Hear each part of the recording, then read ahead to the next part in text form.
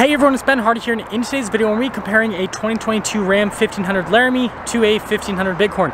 First and foremost, a huge shout out and thank you to the Larry Miller Dodge Ram here in Sandy for giving me some time with both of the trucks. Check out their inventory link below. Let's get right into the comparison.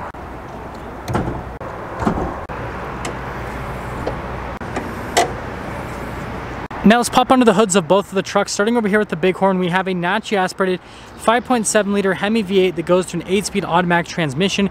Fuel economy is 15 around town and then 21 on the highway, with power outputs being 395 horsepower and then 410 pound-feet of torque.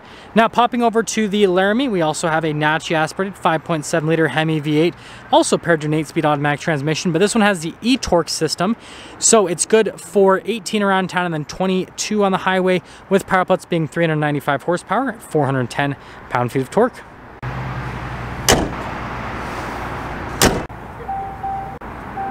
So let's go to the front ends of both the trucks, starting over here with the Bighorn. You guys will notice we have the Hemi 5.7 liter badge right there, and then we have the halogen bulbs here on the front end. Notice all of the chrome right there, but then it's darker here on this portion of the grille. And then we've got the fog lights just down below. No tow hooks or anything like that. No parking sensors either.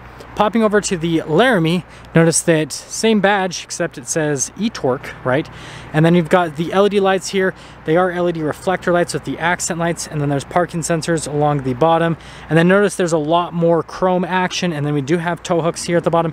And so yeah, parking sensors plus tow hooks plus LED lights, pretty nice. But anyways, there's the front ends. Now coming on the side here, we actually have an identical tire and wheel setup. We've got two 75mm tires with 18-inch wheels on both of them.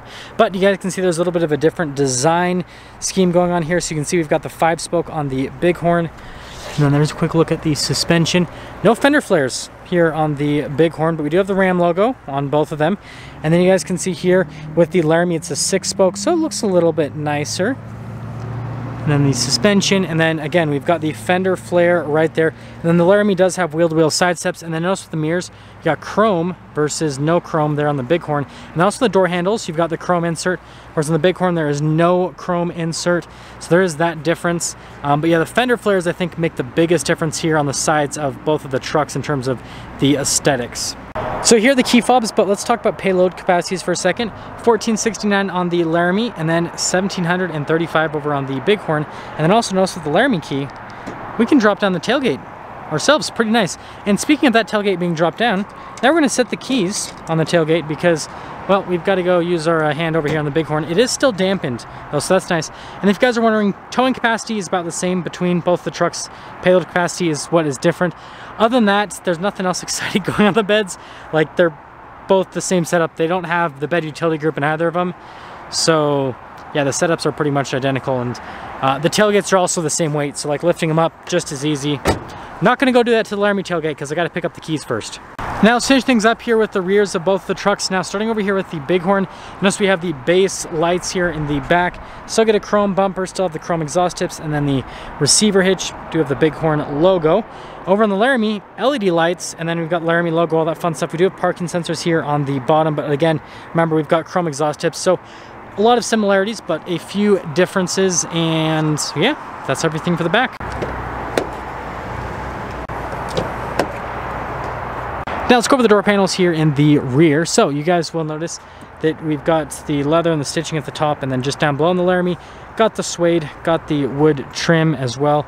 This comes with the Alpine sound system, 9 speakers and a subwoofer, and then you guys can see we've got the ice bucket just down below, bunch of rubber floor mats. Notice we've got the USBs there with the power outlet, cup holders, and more wood trim, and then got the leather seats, which finally will kind of pop up on camera. The sunlight is horrible today.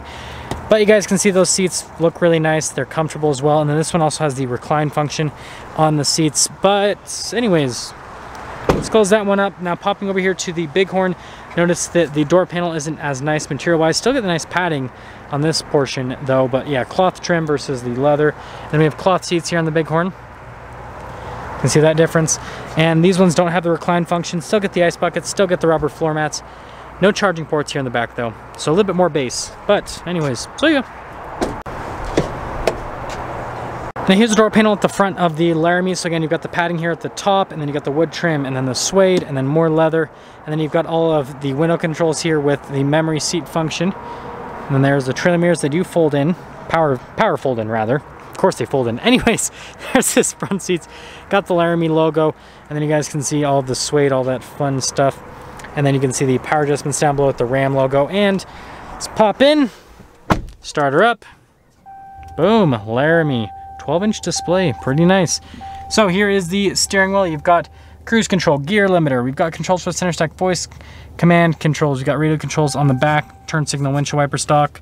And you guys can see here in the center, we've got that big screen, which looks really nice. Shows you different bits of information on the truck, analog gauges on either side. But yeah, definitely all fits together and has this nice premium appearance to it. And then we've got the new 12-inch display, which if we pop the truck into reverse, you guys can see a backup camera is going to pop up. Pretty nice stuff.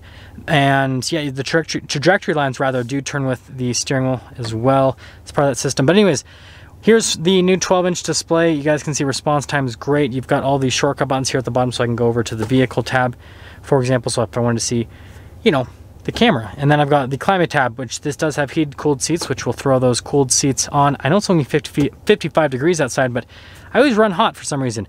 Anyways, notice we've got analog controls for the climate controls on either side. You've got the radio controls. We've got our parking sensors here, tow haul mode, stability control, trailer brake controls.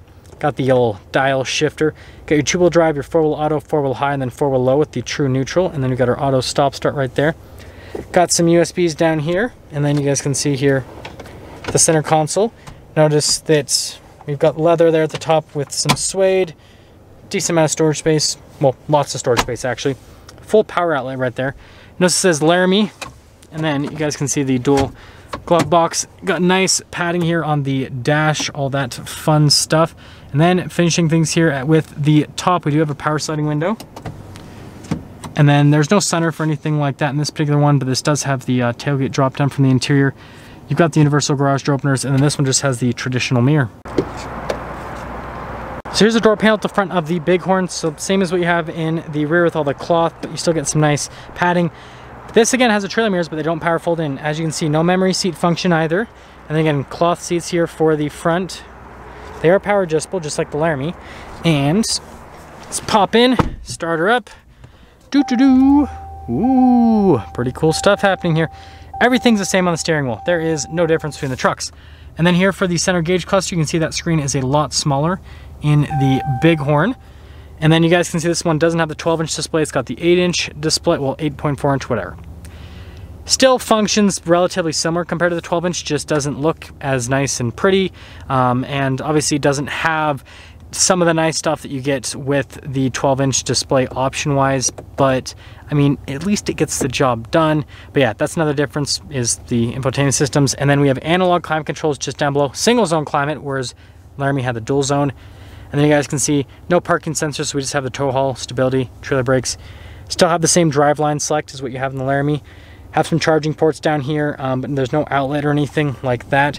And then with the Bighorn, we've got the extra storage because this has the bench seat. So yeah, you can see that. And that pops up and there's some extra storage. You can see the dash is not nearly as nice. Do not have the Alpine sound system, so we don't have a subwoofer. Sad day.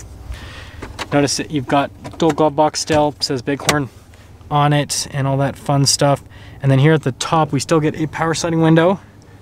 No sunroof, but notice the headliner is actually black in this one, whereas in the Laramie it's light colored. Universal garage door openers, still have a traditional mirror, and yeah. Now let's finish things up by going over the pricing with both of the trucks. So the Laramie stickers for at $62,000 and the Bighorn stickers for about $52,000. So yes, there is a $10,000 price difference between both of the trucks. Obviously, we do have to pick a winner for today's video like normal. $10,000 is a lot of money, and you're getting a lower payload capacity with that extra $10,000 because the Laramie has more goodies, so it takes up some of the payload. But again, running boards, fender flares, LED lights, and then the 12-inch display with a nicer interior, heated, cooled seats, dual zone climate. There's a lot of stuff that comes with the Laramie package, but is it really $10,000? It just depends on what you're looking for, right? If those luxury features are important to you, then yeah, it's worth the extra 10 grand. But if they're not, then the Bighorn's gonna make more sense. It's gonna be more budget friendly, and with that $10,000, I mean, this truck could have off-road tires, a lift, it could have some cool wheels. I mean, there's a lot of stuff you can do with $10,000. And you could have bolt-on fender flares versus the little tiny Laramie fender flares you guys can see there. So again, just depends on what you're looking for. So I guess I'll leave this one to be a tie. Now that's gonna sum things up for our video comparing a 2022 Ram 1500 Bighorn to a 1500 Laramie. Again, a huge shout out and thank you to the Larry Schmiller Dodge Ram here in Sandy for giving me some time with both of the trucks. Check out the inventory link below. I'll see all of you in the next video.